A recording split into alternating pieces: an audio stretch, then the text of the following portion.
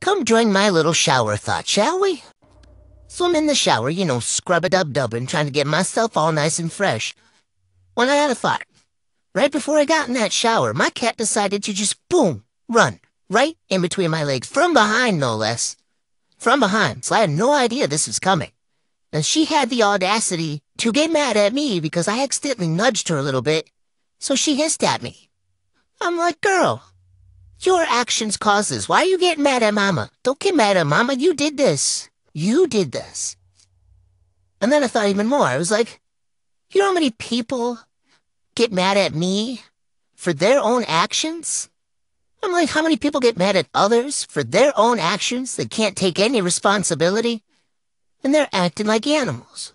Like, legit. You're acting like a cat. No offense to cats, but dang. Yeah, don't even get me started on races because I ain't gonna deal with that nonsense. If there's a race involved with anything, like if I have to try to sprint and beat grandma, I ain't doing it. I ain't doing it. So do not bring any race into this, because you know what? I'll smell it out. You know what that smells like? It smells like some bullshit. So we ain't gonna put up with that today.